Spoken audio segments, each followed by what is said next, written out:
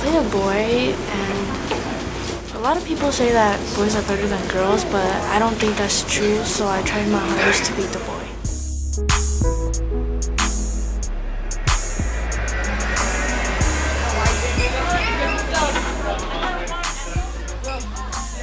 Okay, so you see right away why it can blunder the game. This is completely horrible. That's losing. So the move that if someone does play this, it's to go knight d7 actually. So at IS3 team we have one of the best chess programs in the United States, and we've been operating for about 15 years. We started as a very, very small program with only about 8 kids in it.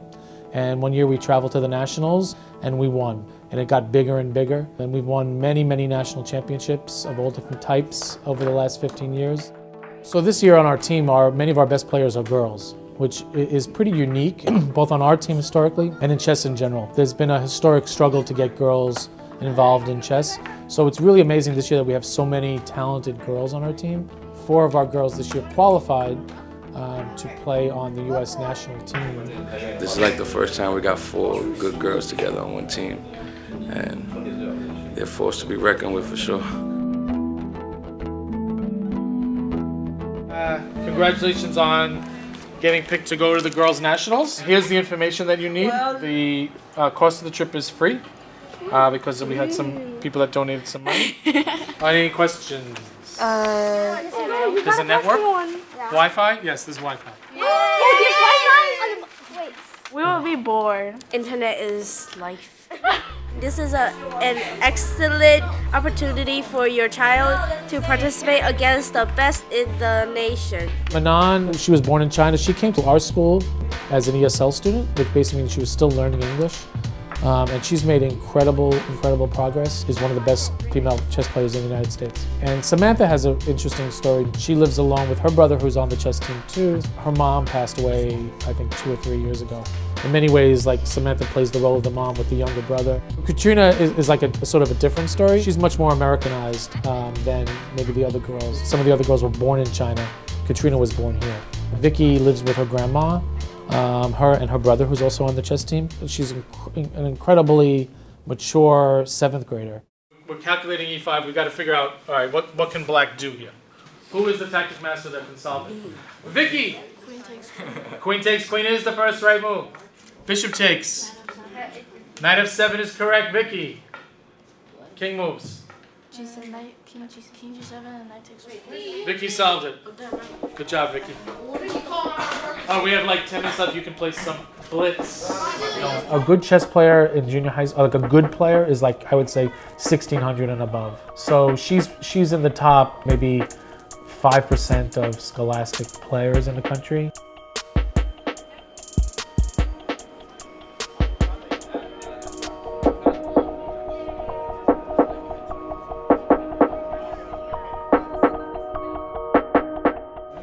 Most of the trophies are Vicky's. Is Calvin's.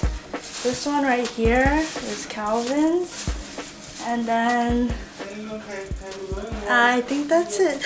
And then this one, I just got it recently, March 1st, 2015, February.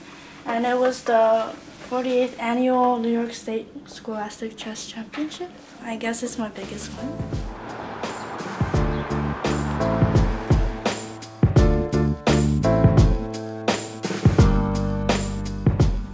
Expect some really good chess. Shake hands. You guys can start. Good luck. In this tournament, it's been dominated by the females. It's from IS318.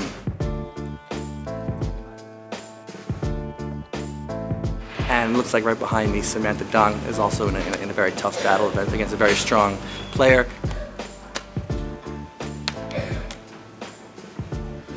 Samantha, it's okay. It's not okay. Yes, it is. Come over here. Your father will be proud of you. No.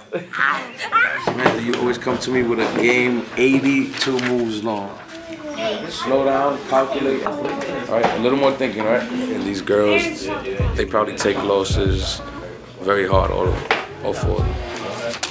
You got one more game. Sometimes I have to be, there to comfort her and make sure she feels good for her next game. You know how the girls are. They don't like to lose.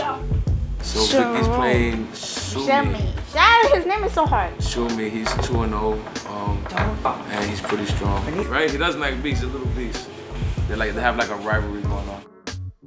All right, so if Vicky wins, she would take over the top spot for the girls at Ice 318. She'll be well over 1900 if she goes 3-0. And if her opponent wins the game, he'll break 1900 for the first time as a 4th grader. I believe Vicky is gonna win 3-0. Vicky, I think they're gonna draw. No, I believe she will win.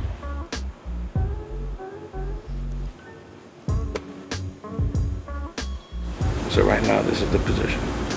Man, Vicky's king is in trouble. And he found every precise move right now.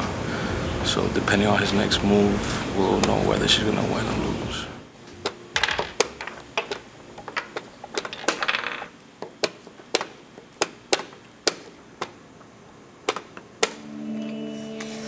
Should have taken the draw. Well, we went back and forth between winning and losing, but at the end, I lost. Say chess. She's tough. I won all my games by luck. Chess is a game. Whoever makes the first mistake is gonna usually lose. Yeah, so whoever... No. That's not luck. No, That's not luck. That's not always true. Usually. Did I say always or usually? Okay. Usually. Yes or no?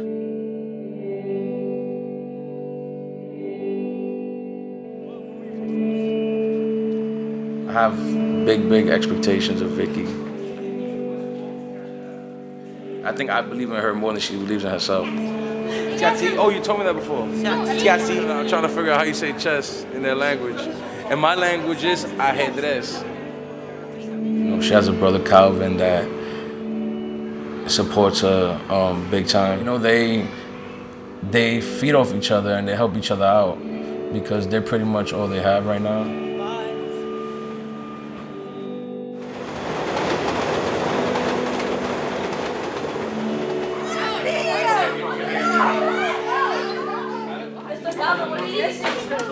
What? Chicago. You're serious? Wish us good luck. Good luck. Thank you. So we're on the verge of two of our big trips for the year. We'll be going to Chicago with the girls for the girls' national championship. Vicky, get in. Hopefully we'll have good results.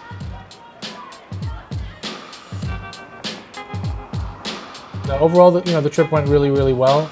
We won the under-14 section, and we're girls' national champions once again. How do you feel, Mr. Galvin, for the all-girls national? Oh, I feel just great.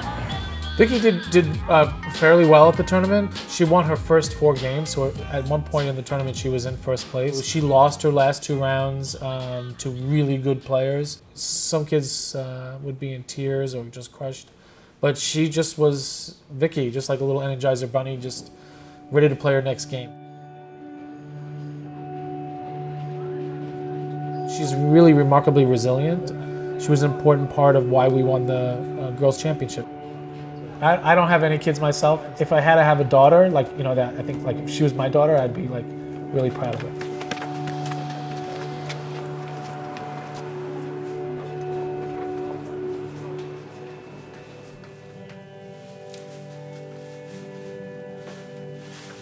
My mom works in Delaware and she usually visits me during the holidays. She usually calls me on the phone, so I guess it's not that far away.